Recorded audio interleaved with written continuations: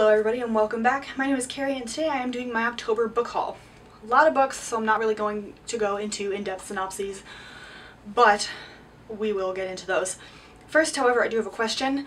I am thinking about doing a bookshelf tour, so if you have any thoughts or tips on whether I should or how I should go about doing that, what you would prefer, let me know down in the comments, because it's quite an intimidating project, to be honest.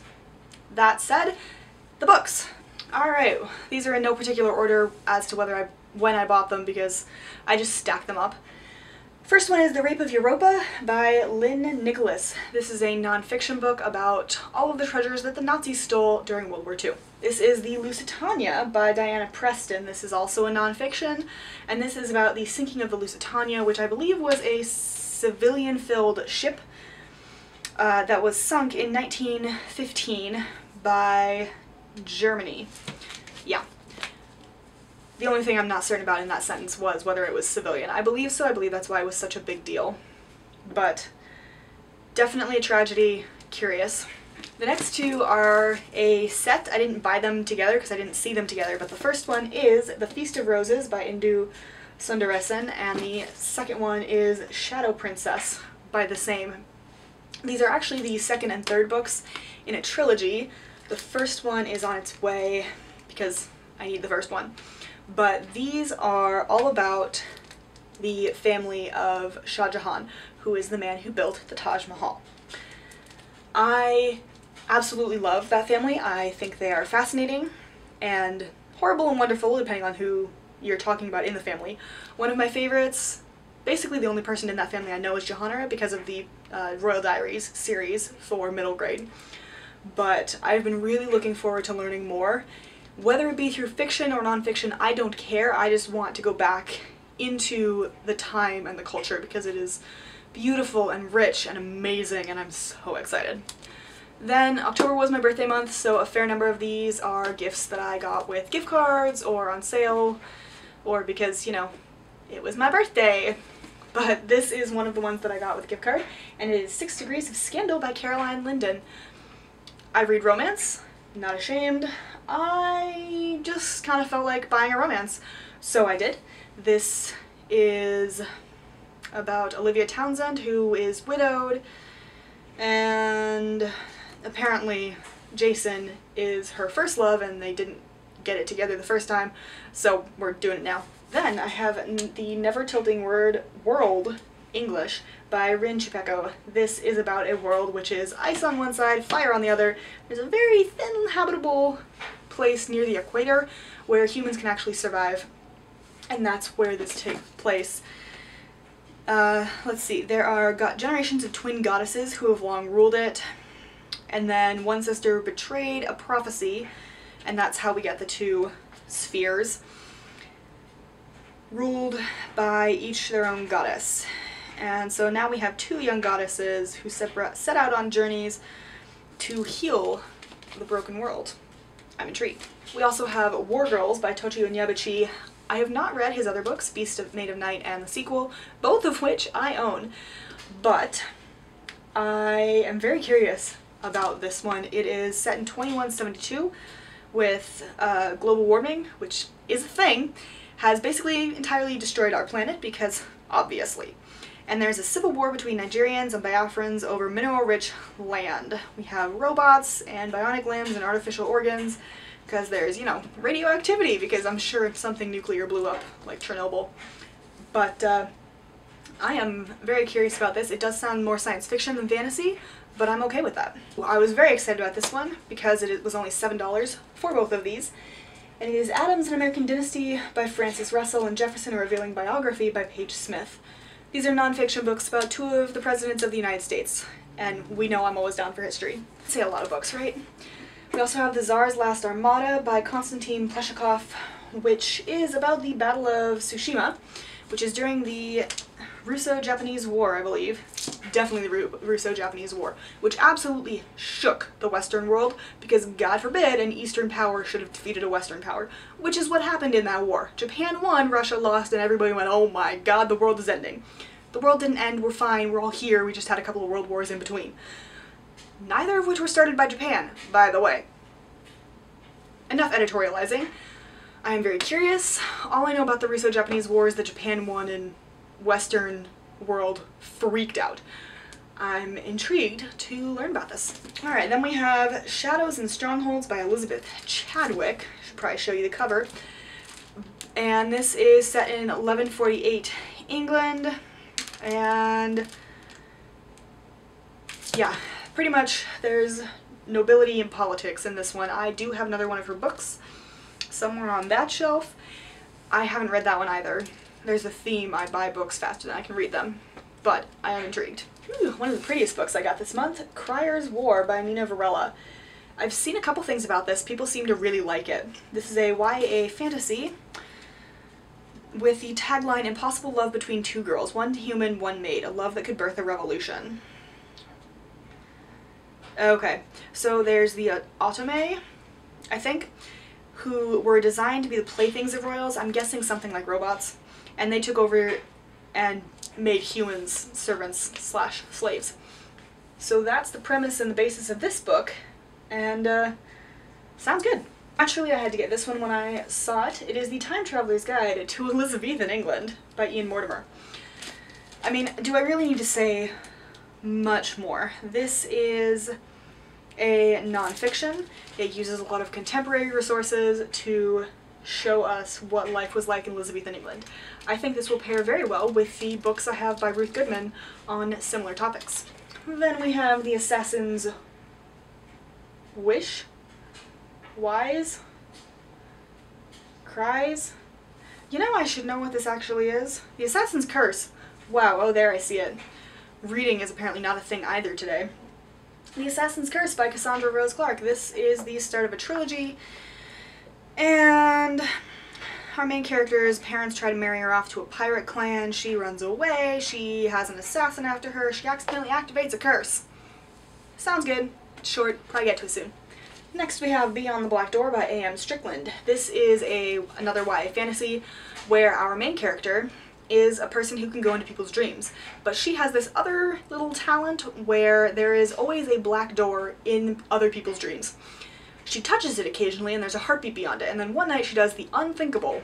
As the synopsis says, she opens the door, and all hell breaks loose from there. To be honest, this was more of a cover buy than anything, but the premise also sounds intriguing. Then we have A River of Royal Blood by Amanda Joy, which is on my November TBR. This is about two sisters who basically sort of have to kill each other.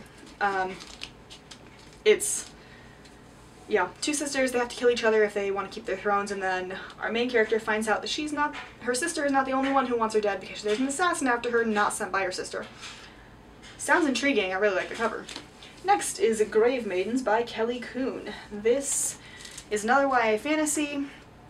She wants to be a healer, and then the ruler of the kingdom falls ill and her sister is chosen as a maiden to be sacrificed for the king, because why not? To join him in life, death, or whatever.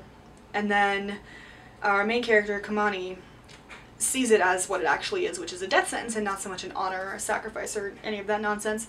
So she sneaks into the palace and politics. One of the books I am actually the most excited about getting this month is In Order to Live by Yeonmi Park.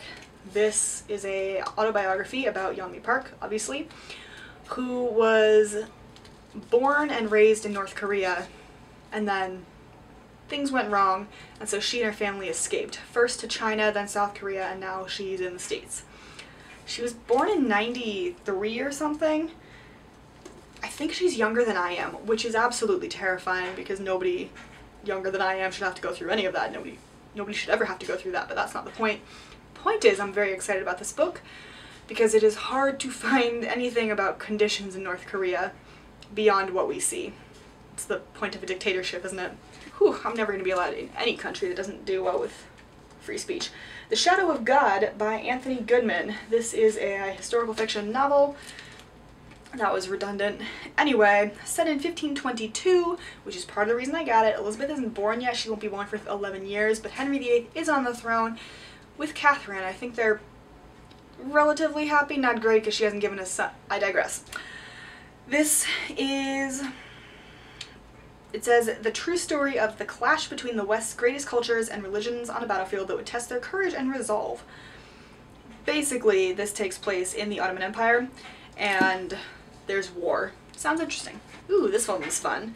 This is A World on Fire by Amanda Foreman. This apparently is Britain's role in the Civil War in the States. I didn't know the British were involved in the American Civil War because I thought it was, well, a civil war. We kept it between ourselves and killed each other over states' rights and slavery and, I don't know, whatever happened, the South lost and thank God no more slavery. I, again, didn't know the British were involved, but apparently they were, so I'm going to read this nice 800-page book and find out.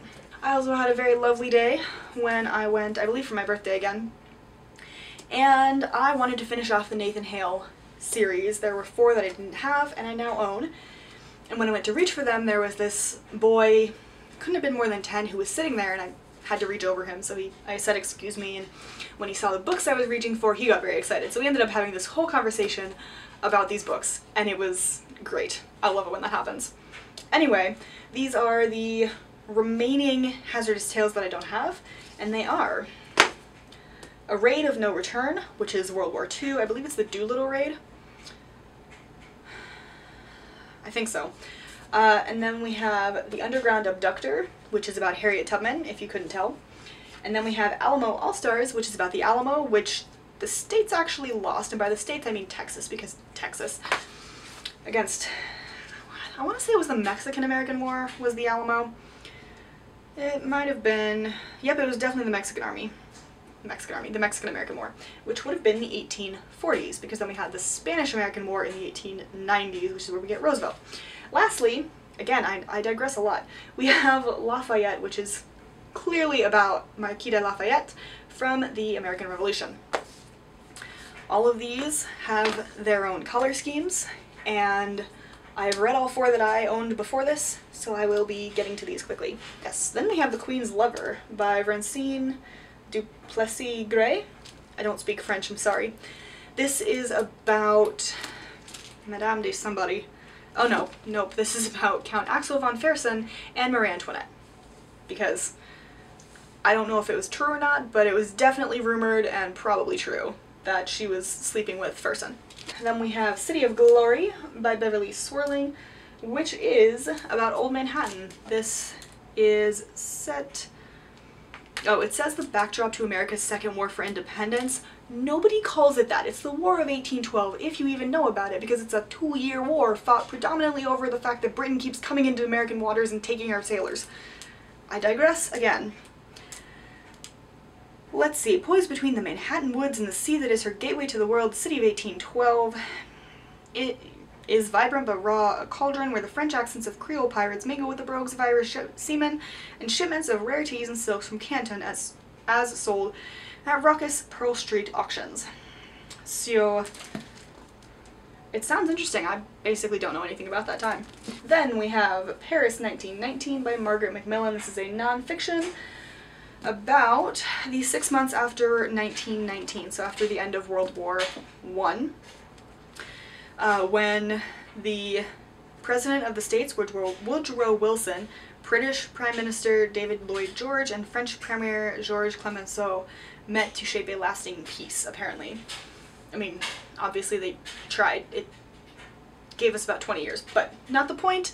That's what happened. I don't really know anything about World War I either. Penultimate book is Pandora's Locks, The Opening of the Great Lakes St. Lawrence Seaway by Jeff Alexander. This is a nonfiction again. I'm really feeling nonfiction lately. About when the locks and canals were opened that connected the Great Lakes to the Atlantic. Specifically, this book talks about the environmental disaster that occurred after that because of all the species, invasive or not, that came in and apparently, and I mean it makes sense, decimated the Great Lakes ecosystems.